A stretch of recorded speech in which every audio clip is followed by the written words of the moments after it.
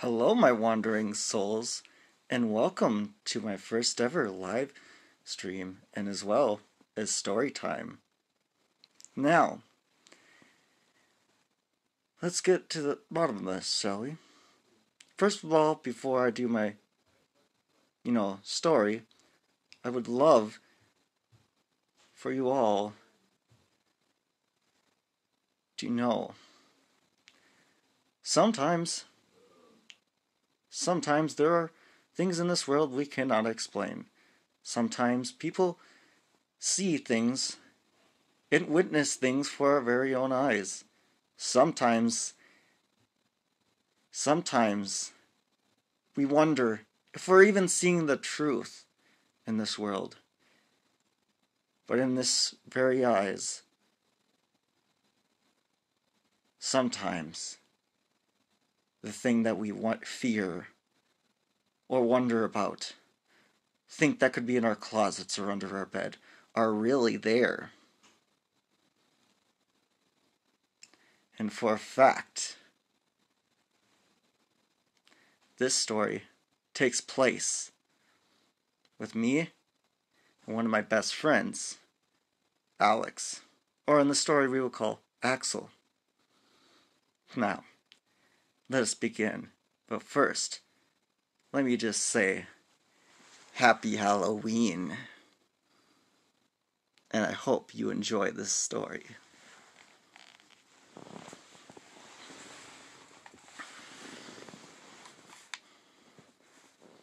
I have a story to tell you about a terrifying time. I want to forget about the time where I thought ghosts and spirits were made up, that there were no monsters underneath our beds. There were no boogeymen hiding in our closets or woods. There were no such things as entities that could or would hurt us. As a boy, I was wrong. The story takes back 15 years ago when I was living with my stepfamily. I even encountered a forest that I thought was very safe. Sometimes I would wander out and I would encounter things I probably shouldn't have. And one of those occasions was one of my deepest regrets.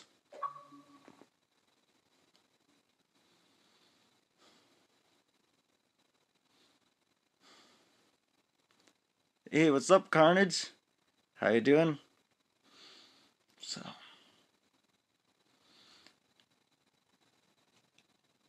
I was walking in the woods by myself, and very also often I swear I would see something moving near the trees or in the bushes, and definitely heard a bunch of cracking behind me, like thick branches being snapped. I realized something was following. I don't know what caused me to stop, but there was a deer lying in the woods. I saw it just in the glimpse over there, and I'm just like, holy crap. Is it a deer sleeping over there? Could you imagine seeing a deer sleeping? I couldn't. It's very rare to catch it inside a deer bed. But in this case, I couldn't resist. How cool would that be if I thought, as I approached it, and my heart sank. There was a deer there, but it wasn't alive, but was ripped apart. Now let me explain to you. In Minnesota, there aren't many big things out there that can really, rip something apart. We've got maybe some black bears, maybe, a wolf, coyotes. But this was nothing that did. To my horror, the deer was basically a carcass with no eyes, no insides, but something let me go back in the past. I know what did this, or believed to see. You see, me and my best friend Axel were walking in the same woods. He was holding a video recorder on this camera, and his camera was very good. He could catch anything. However, he was into the Slender Man legend, so believed he would run into him if we looked for him in the woods. So me and my buddy walked through the woods. My golden retriever, Diego at the time, came with us. He was just wandering around 50 acres with us, and the amount of land I live in which I had mastered like in the back of my head. I would never get lost. We eventually went even further out of the border of the 50 acres. Eventually, I told my buddy, come on, let's go home. I'm getting tired and I'm getting hungry as well. He said, we're out here to find something. Remember, we're supernatural or monster hunting. I eventually got irritated and screaming in the woods like a madman. Whatever's out there, come for me. I dare you. Eat my soul. There's nothing you can do to scare me. You're all fake anyways. When I stopped, I saw my dog book it. The way we came back. As I looked where I was going, I realized that we're in the part of the forest that I hadn't been in. My buddy all of a sudden said, I saw him! I walked over to him and said, who? I said, he said, Slender Man. I walked over to him and he showed me a recording of him, his camera. However, as we watched it, the picture of a certain part blurred out. Axel showed me what he saw, what he thought was Slender Man. His camera picture blurred out, and we were watching it then, heard a loud snap of a branch in front of us. When we were looking at the camera, went black. We both looked up and saw a dark, silhouette figure reaching out for us.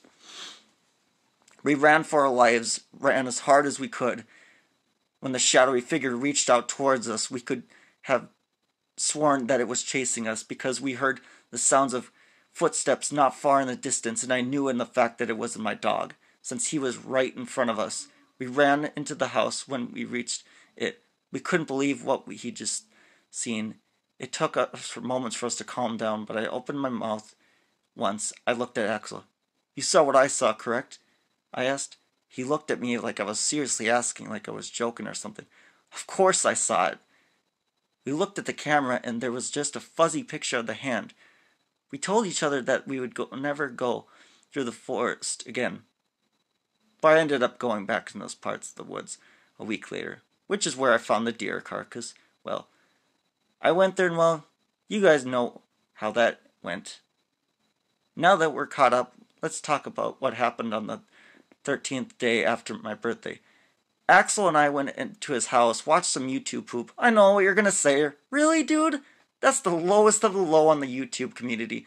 But we were bored, and then we started to play WWE SmackDown vs. Raw. Now that is a good game. If you haven't tried it, doesn't matter which one, I suggest it. Fast forward a bit, in a part where it started to get dark, we hopped off the Wii and started watching movies on Netflix. We watched a movie, can't remember what it was called, about a guy who got a controller and what he thought was an Xbox, but maybe a prototype of one. Of course, it brought him into the game and was testing his life, putting in the danger for each of his hearts that were gone in the game. Then he would die in real life. It was pretty good movie, kind of corny, but definitely got us. Was the next movie we watched, the movie called Insidious. And let me tell you, that movie scared the shit out of us. We were so terrified that we slept with the lights and the memes playing in the background until Alex's stepdad, Larry, came down to the basement. He was angry. It's 2 a.m. You can't be up here. It's late with everything on. Turn it off. We tried to tell him that we were scared, and all he said was, well, maybe you shouldn't have watched those horror movies before bedtime. Turn it off.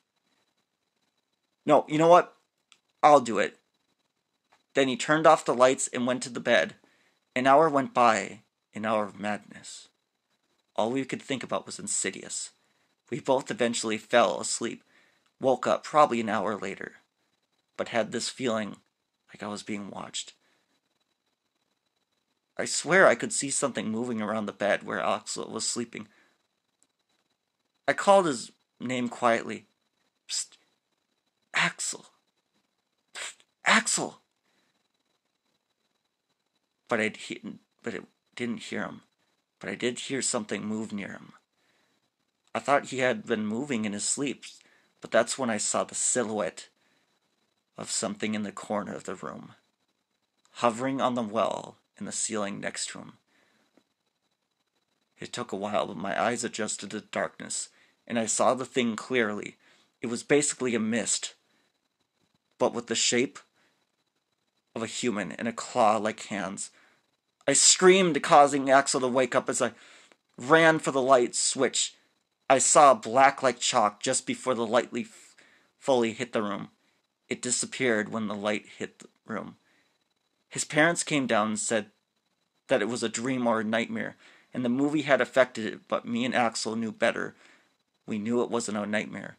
As I described to him, we promised to keep an eye on each other and call if we saw sightings of the thing that stalks in the darkness. Well, that is my story for today. Now, I will say this.